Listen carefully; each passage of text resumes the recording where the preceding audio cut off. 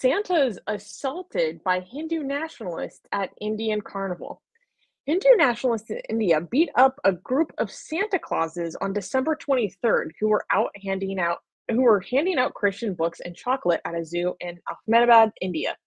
The group, known as Bajrang Dal, accused the Santa Clauses of religious conversion and told them to quote-unquote go back to their churches. The video of the incident where the two men wearing the costume of Saint Nick get beat up went viral on social media platforms.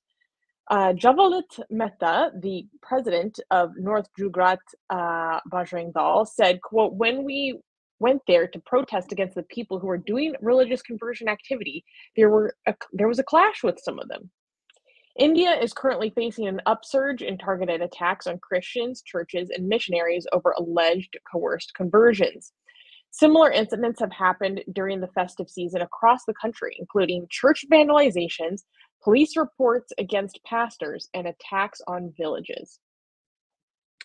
So, KCA Randy is saying Santa probably had it coming. Oh no. Oh no. So I just had to cover this. Obviously, like, this happened almost a month ago, but I like just found out about this, and so I was like, we have to talk about this because I don't know, Armin, like okay, let's be honest. Like, mental image of Santa getting beat up, like, it's the mental image is pretty funny, but this actual event is like not funny because these are just like random dudes who happen to be dressed up as Santa Claus that get beat up just because like they're out being Christian. It's because so for people who don't understand why this is happening, this is an anti-Christian thing, right? It's Santa. It's not like Jesus or anything. But I want to play the video of Santa's getting beaten up, but I can't do that on YouTube, right? That would get me in trouble on YouTube. So actually, if you play that video, you skip to 1 minute in. It's not like the part in that video you see. It's not like them getting seriously beat up. It's just like slapped upside the head as they walk away. I don't want to try it. You don't want to risk it? Okay. I don't want to risk it. I'm gonna get flagged on YouTube for violence and stuff like that. Yeah. Okay. But yeah, fair enough. Yeah. And here's the thing, like there is a lot of tension in India and has been for many years regarding the issue of religious conversions and mass conversions, and there's like a historical basis for it and all this stuff. But with these particular guys, they were at this festival and they were apparently handing out books or maybe some leaflets and talking to people about Jesus, blah, blah, blah. Like, so people would say, okay, well, they are actually engaged in evangelizing. They are actually trying to convert people with their activity. Because there's been times before where, do you remember that time we, Hindu nationalists freaked out and tried to shut down a school because they did a photo op with kids wearing Santa hats, and they said that was forced conversion? Yeah. That's something that actually happened. So that's like, okay, Santa is just like a cool thing that a lot of different people love because it's actually like kind of pagan. So, like, just wearing a Santa hat is not a religious conversion, but these guys actually were engaged in trying to like bring Christianity to people. So people will be going like, well, look, this proves that this is actually like their intention, blah, blah, blah. Whether or not their intention is to convert people, under the Indian Constitution, you have a constitutional right to profess and propagate your religion. It's in the Constitution that you are allowed to propagate your religion. Yeah, I think at some point in India, anybody talking about like forced conversion is just going to be a term they use for anybody mentioning any religion other than Hinduism. Yeah, like they're just using the idea of what is forced is completely has lost all its meaning in India. Any form of invitation to anything, any Abrahamic religion is considered forced conversion in India. And now I know like some Hindu nationalists are going to be telling me, oh, but I mean, there is forced conversion in India. Are you denying that there's forced conversion in India? Like, no, but you guys have used the fact that there are some certain things that are forced conversion in India, and now you're like using it as an evidence for everything being forced conversion. And I don't think people who think like that are even going to be listening to anything I say. I've noticed like a lot of people from India, when they have certain narratives, they don't really care about what other people say. They're just going to continue repeating their narrative, and like the other people from India, like when they're reasoning to them, it doesn't really matter. You just like keep like acting like you're not hearing anything. You just wait for them to finish, and then you keep repeating the line that you had before again and again. Oh, we got a super chat. Okay, here we go. Gasian American, thank you for the $5, Gasian America, saying India should syncretize Santa as Yashka Fairy, who then works for Lord Yama and gives presents according to good karma. That's how real pagans do it.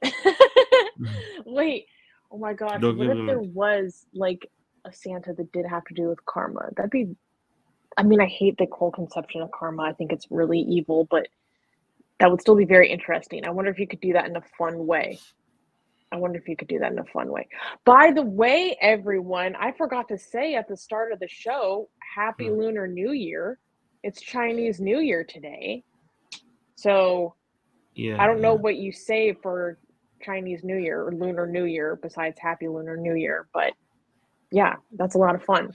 So okay, look, I found one of these people that I just mentioned in the live chat, right? So this guy is one of those Hindutva, like crazy, I don't know, like Harish in the live chat is saying, keep your evil ideologies to yourself. It's talking about this is probably one of those Hindu nationalists talking about. I mean, usually I would agree with these people, talking about religion like that. But these are not the type of people, these are not, you as an atheist, you might read these and you'd be like, oh, that's kind of base anti-religious comments. But nah, that's not the, don't be fooled. That's not where that's going. Yeah, that's not where that's going. That's basically, well, people supporting one religion or culture over another. Look here. Look at this. We don't need them. Abrahamic religions are bigoted to us. We won't allow them. Yeah, but so is Hinduism. When it comes to, I agree with you. Abrahamic religions are have a lot of bigotry in them. Okay, but there is no religion. There is no religion in the world where bigotry is so foundational in its values than compared to Hinduism. Hinduism has managed to master bigotry beyond any other religion. Okay, I mean, other religions have their own fair share of problems. Okay, Islam has obviously horrible teachings. Christianity, Judaism, all of them have horrible teachings. But bigotry, Judaism is a very, has a lot of bigotry in them. I would say actually Christianity and Islam, as problematic as they are, bigotry is not necessarily a problem within Islam and Christianity. Other horrible teachings are, but Judaism and Hinduism, yeah, bigotry, oof. I mean, Hinduism has more bigotry even than Judaism in it. Like, it's weird how you could Hinduism has managed to outdo Judaism in bigotry. That is hard to do. You have a religion that is telling you that we are the chosen people, that our race is the chosen people. Everybody else is going to be is going to become slaves at some point. Okay, we have been chosen. Our ethnicity has been chosen by God. Okay, to top that off when it comes to bigotry, that is hard to do. And how did Hinduism manage to outdo Judaism in bigotry? By doing bigotry, by hating upon its own people. So at least Judaism, like, yeah, we're the chosen people, we're better than everybody else. Hinduism has managed to go within its own people and be like, yeah, we have actually bigoted against like Hindus as well. So not only we are better than other people, within our own people, we're gonna even divide people, and we're gonna be like, we have a superior caste and then the lowest caste. Like we are bigoted against our own people as well. That's how Hinduism has outdone Judaism in bigotry. Yeah. Like you know how I said these people, by these people I mean not all Hindus, okay? Just these specific people, right? They just keep repeating like these are suckers of Islam. We have What? not I don't know. I We haven't have heard that accusation in a while. Oh, that brings yeah. back fond memories. Yeah. Look at this. We have not genocide people like you do. So God. self-preservation is all right. Like these are people who like you cannot talk to. They're just like robots. Okay. Oh, I like not they're not robots. I don't want to dehumanize them. Okay. But look at this. This guy is bigot 101. I don't know what that means, but okay. It's amazing. Oh, and then he accused you of takia. He's saying you're faking. Yes. This is He's such a throwback, Armin. Like, this is yeah. bringing me back, like September 2020, like, oof, heat of the Sexy Cali incident. Like, this is fond memories. Yeah, we have memories of people who talk like this stuff. But yeah, this person is correct. Mogambu is saying Hindu text reinforces division of people. Even their stories and myths are all about one's place. Yeah, based on your caste. Yeah. Yeah. Let's go to the next story because this is like very juicy and scandalous, and there's a lot to unpack, and we need to talk about it in a thoughtful and nuanced way. Okay, I just like how we have like those crazy handed files back in our live chat, like the old times.